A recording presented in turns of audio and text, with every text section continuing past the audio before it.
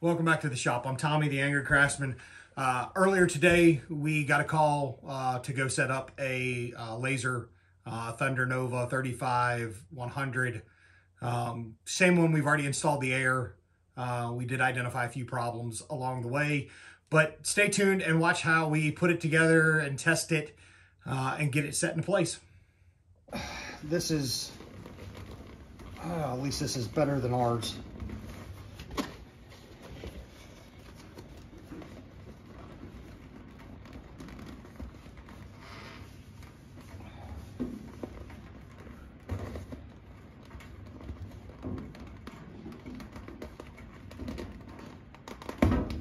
Sometimes you got to stretch the hose a little bit.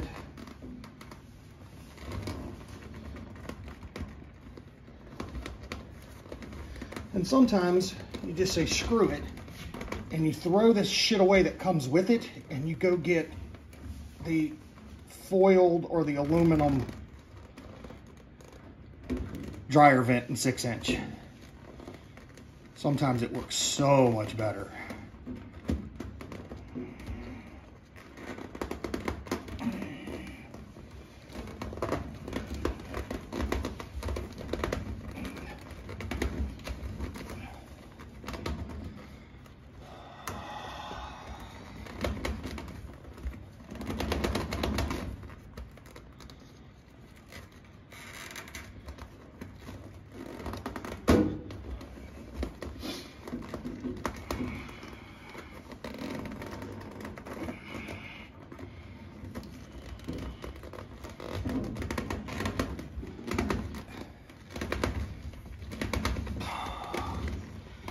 Now, it's on there. We don't have an additional hose clamp, so I'm going to improvise. Not that I believe this tight bastard's ever going to come off.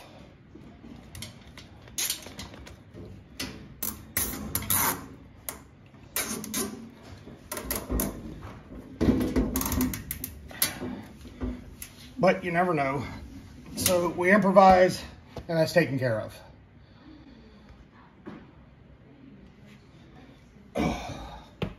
Yeah, let's go. Okay, so we've come through with the 6-inch vent, and it's just a standard dryer vent. We'll look at the outside in a bit. Connect your hose. Sometimes it can be a pain in the ass, but do the best you can with it. I'm not partial to these because they're a nightmare to put on. So ours at home are replaced with the 6-inch aluminum dryer vents instead of what comes supplied. Whatever you want to do is what you need to do. Whatever makes your life easier. From here, this side comes from the laser.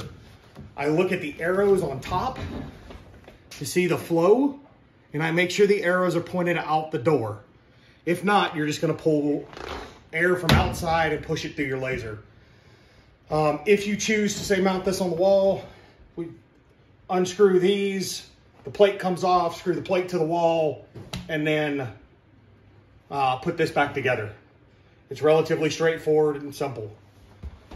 I'm going to leave this up here for a few, and hopefully my camera woman will walk around so we can see where the plug is. The plug for the fan is going to be the bottom of the 3. They're all labeled. So just know that when you're prepping for this, your power, your air, and your fan are all on the left side, where your chiller is going to be on the right side of the machine if you're facing the back, or vice versa. So Thunder does this great. Orange to orange, green to green. Not like the other one where you've got to figure, okay, well, inlet to outlet, outlet to inlet, and do the circuit. So it's just as easy. You just slip these on the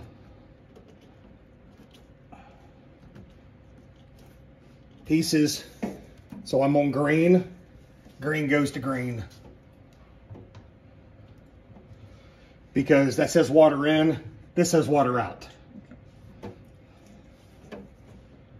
Other ones don't do the color coding, and the color coding makes life so much easier. Okay, so those two are in place. Your chiller alarm.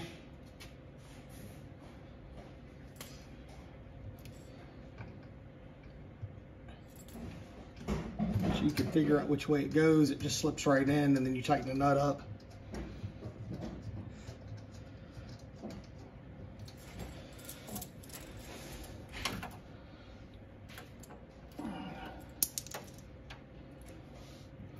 And it really only goes one way. You have large pins on one side and small pins on the other side.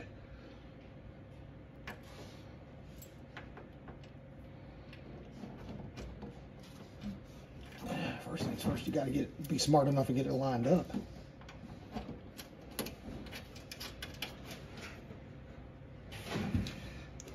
Okay, now we worry about filling it with water.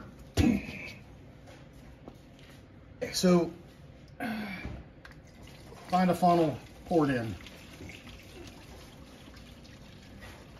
We're going to do this mixture at a 50-50 just in case it gets a little cool in here.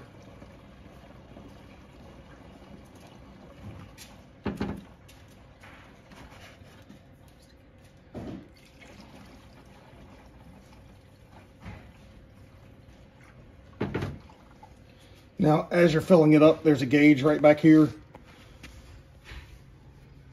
So you can pay attention to the, or just know it takes about 2 gallons.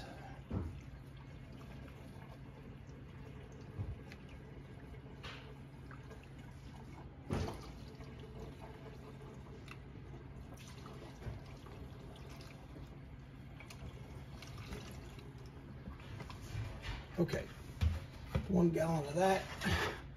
Now we go to the distilled water.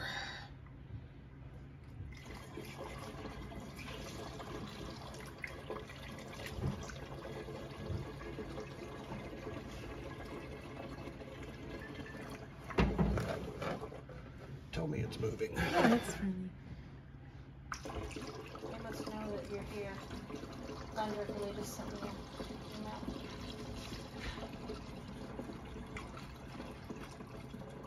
Don't go too much. You're full. Am I in the full? Well, you're almost at the between normal and full. So what I have a tendency to do is look through the top. I want to make sure I leave enough for air bubbles to escape when we do this. Okay.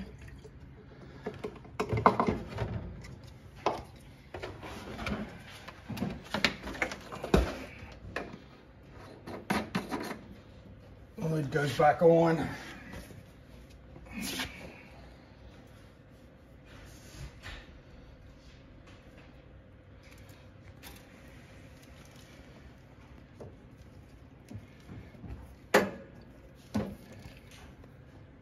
Computer style plug, or whatever that damn thing's called, goes there.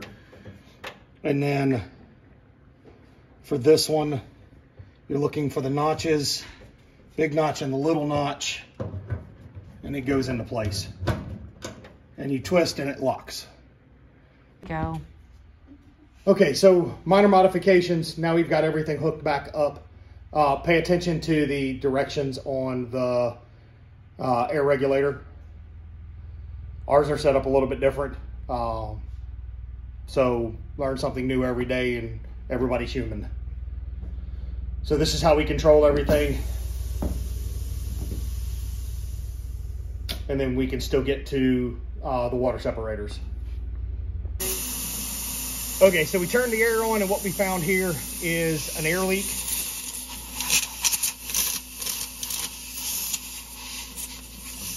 Fortunately, we have some of these spare, but we will do the right thing and send Thunder an email, support@thunderlaserusa.com, to let them know that this was an issue, and that way we can get it taken care of. Okay, so that's all it was something went wrong with the little Y splitter. It's always great to have these on hand. So buy a box of them, keep them around with all the other couplings and your 6mm hose. That way it's a quick and easy fix. But again, we'll send an email to Thunder to let them know what was going on with it. There you go. Okay, fresh out of the... Now, when you get your machine and you look inside, what you should see is the little Ziploc bag and zip ties. There's zip ties all over the place, so you just need to look for it. And whatever you need, you want your keys, your gold card, and your thumb drive. I love Thunder for putting this right up front, except for when you're trying to do this straight out of the crate before the driver leaves. A little bit difficult at times, but this is fantastic. Okay. 3, go. Okay, we unlock it. Now we want to take a look at the tube. Again, we haven't powered anything on yet, so while we're back here, let's go ahead and remove the cushing and get it the hell up out of the way. And now I'm looking at the tube. I don't see any visible cracks, but I guess we'll find out here shortly. Now, this is new. The test cube and the test fire and stuff like that. Ours, this came in the toolbox, not back here hidden in the corner. So we've got the tube taken care of. We'll come back and look at the tube here in a minute when we plug her in. There you go. Okay, so again, same style. It gets plugged in and twist the lock. You can't pull it out. Now, we need to get a plate on this one, but 20 amp. See the difference in these two, 20 amp, 15 amp. If your electrician or you didn't put this in, find a new electrician or learn how to do the shit yourself.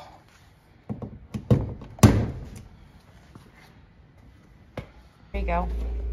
Okay, so air line comes from the regulator and just gets plugged in because we're using auxiliary air. Go. Okay, so minor modifications. Now we've got everything hooked back up. Pay attention to the directions on the air regulator. Ours are set up a little bit different. So learn something new every day, and everybody's human. So this is how we control everything. And then we can still get to the water separators. Okay.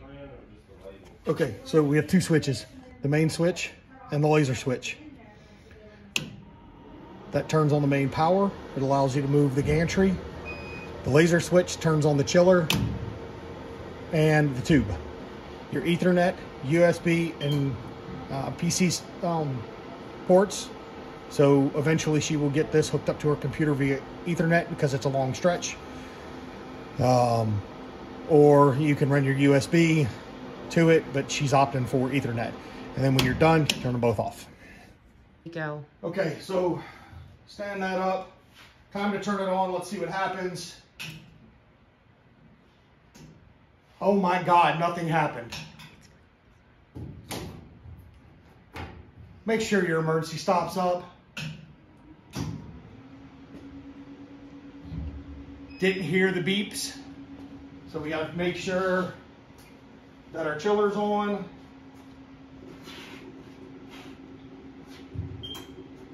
Chiller's on and working. I can hear the air bubbles working its way out.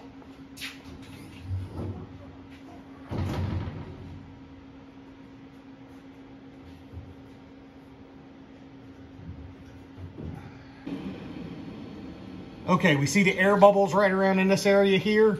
They will work themselves out. Don't panic. Hold your britches on and give it a few minutes. Okay, Thunder sends you a set of Allen wrenches that come in a toolbox.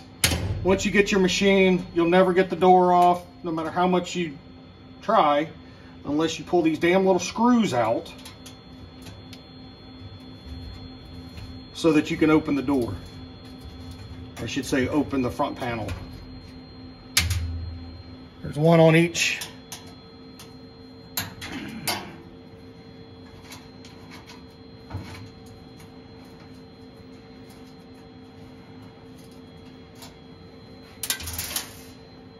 I'll on that in a bit.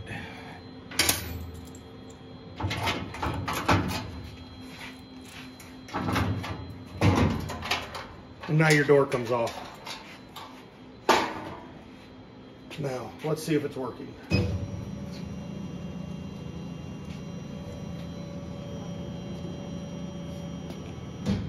Okay, so I know that the bed's working.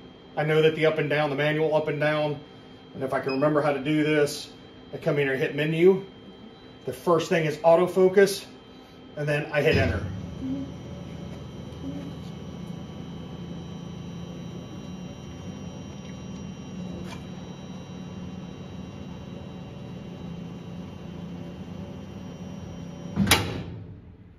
And when you get scared, you can hit the button like that and everything will stop.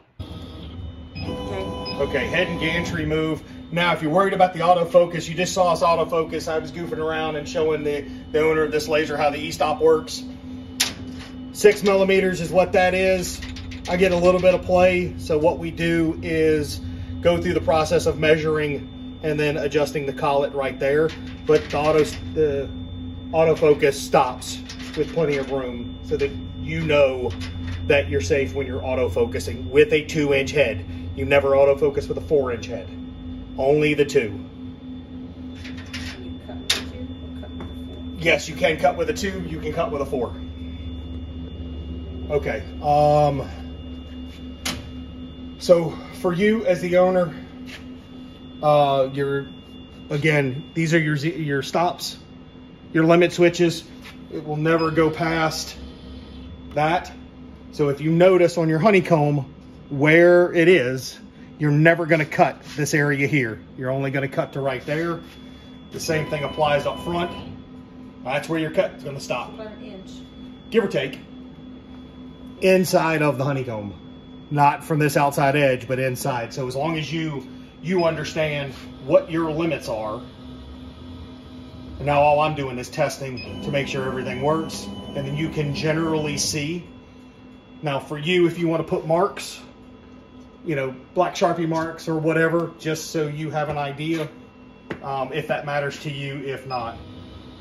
So now I know all of this works. Okay, so everything's hooked up, our air is good. When you come over here, you have the air assist controls and you have a test. Okay, I can feel that, and then you adjust.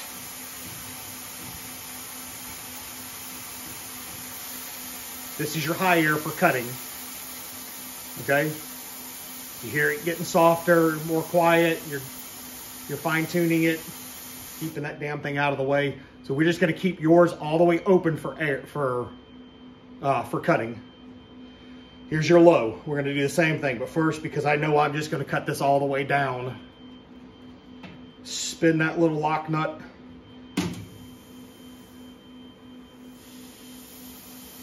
Hear it? So you'll be able to stick your finger underneath of there and feel it. If you're doing acrylic, you want to be able to dial this thing down to almost closed. If you're cutting acrylic or engraving acrylic. If you don't like how long they sit on, I think it's somewhere 15 seconds or something is the standard. We can get into the TL timer and I can show you how to adjust that. We can adjust it down to like 5 seconds after the cut is finished or the engrave is finished, and then the air will turn off. So that's taken care of. Now, So that's set to cut? It'll be based on what you have in Lightburn. Okay, so we've got our test material in here. I'm not in focus, so I'm going to manually focus. I'm going to turn this knob. It's going to drop down until it touches, and then I'm going to tighten that knob back up, and I'm going to move that out of the way. Now I'm at the 6 millimeter focal distance for engraving and cutting. This is the 2-inch lens, so it's 6 millimeters. Now, once that's done, let's see if it all works. So I'm going to pulse. And I've got this nice pretty little dot right there. So I know it works. Oh. Okay, so here real quick, I take 2 pieces of blue painter's tape. Oh, hang on. I put it right over here and make sure I got it dimpled down in. For me personally, I'm not going to go through. I'm just showing and want to see real quick what the focus looks like, or the mirror alignment, I should say. So I'm going to pulse, and we'll move it all the way over here. And I can look at the dot and see, okay, well, the red dot's not right on that dot, but the red dot really doesn't matter. It's all about the laser beam where it hits. So we'll take a peek real quick. And I pulse.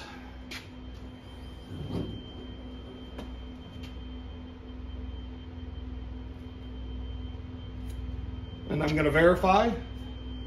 Me personally, I do it multiple times because sometimes you'll hold your finger a little too long and it makes the hole a little too big.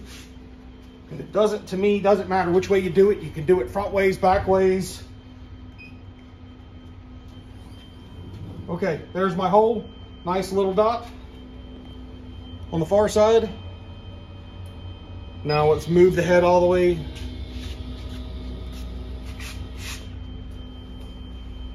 to this. And I pulse again real fast. And then I move it over here, and I can't see, but the camera can see. We have 2 dots stacked on top of each other. I will call that a win all day long for focus and your mirror alignment. Don't touch a damn thing. So straight out of the crate, haven't done anything. You've watched this whole time, and we are dead on in alignment. So if I know that it's aligned in the front, I know it's aligned in the back.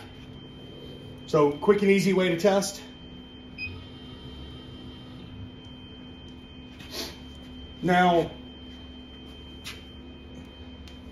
you can stick your head in here and you can see the mirrors.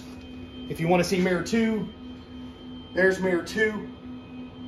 Sometime take an alcohol prep pad and wipe it off. It doesn't look. Stuff that Thunder sends. And you have what Thunder says. It comes into the toolbox. Not that, that's lubricating oil.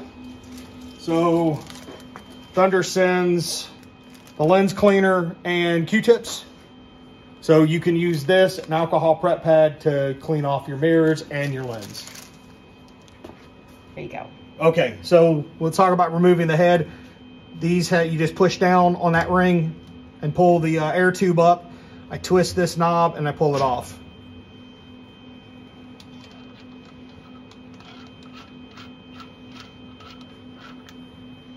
It comes out and I can see that the lens, not sure if the camera can pick that up. It's a good lens. It's not loose. It doesn't rattle or shake. So I know that we're good there as well. And then that goes on all the way up.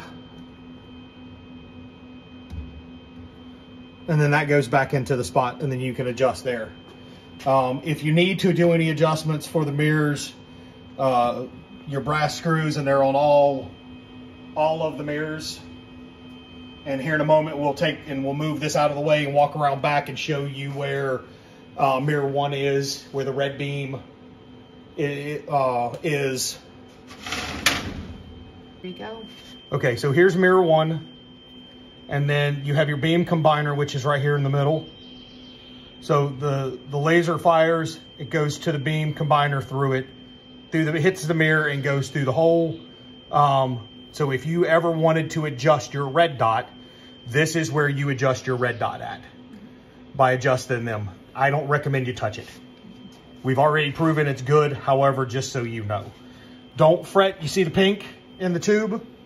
Okay, that's just the RV antifreeze that we put in there, turning the water pink so that you can see, and I don't see any cracks. I see no pink in the outside. It's only on the inside glass tube. I don't see any leaks of antifreeze outside of the glass itself as well, so I'm confident to say there's no issues with your tube. Okay, so right here is your pass-through. To be able to use your pass-through, you have to take all the bolts off and remove this, but you only have a very limited space. to slide all the way through. So just keep that in mind if you ever have to use want to use your pass-through. That has to come off, and this is how it comes off. Go. Okay, so to get to your crumb tray, turn your keys, and here's your crumb tray. Pulls right out, all brand new, clean and pretty, right? Okay, look right here. There's a magnet. That's your sensor for your door. If this is open, your laser's not gonna work. On the upper blue doors, there's a sensor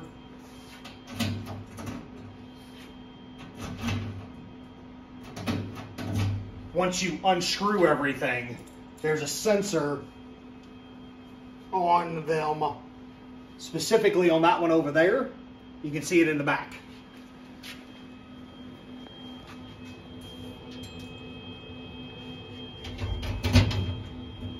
But the only way to get these out is right here. There's 2 screws up in the top. You have to use your Allen wrench to loosen them up. And then, but if you're never planning on getting into there, that's, you know, typically I would leave them just like they are. Here is your door sensors for here, for the upper door. Meets here, and then again, we've talked about the sensors here and here.